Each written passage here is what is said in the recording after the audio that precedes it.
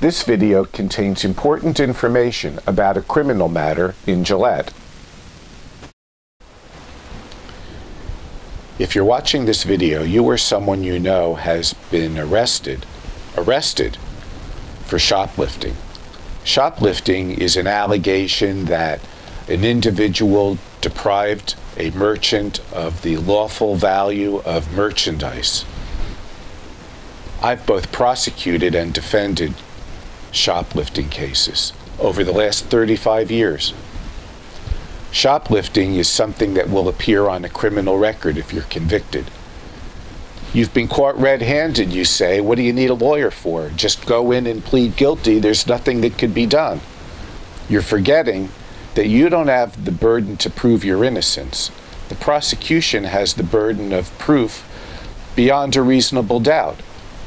You don't have to do anything to defend yourself. Technically, the prosecution has to do all the work, but an attorney representing you can make sure your rights are protected, can try to exclude evidence that might be used against you in the form of the merchandise itself or statements you may have made.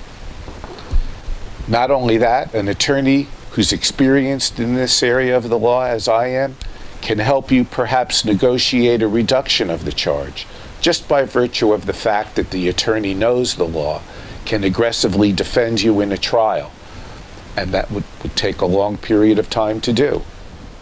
There's too many cases on the docket sometimes for a prosecutor to want to prosecute this, especially if it's against an attorney that they know is experienced in defending these kinds of cases. I'm one of those attorneys. Give me a call so we could talk about how I can help you. I'm Richard R. Uslan. For over 30 years, providing dedicated, competent, and effective service in criminal, municipal court, and DWI matters. For more information, visit my website or call me or another experienced, dedicated attorney.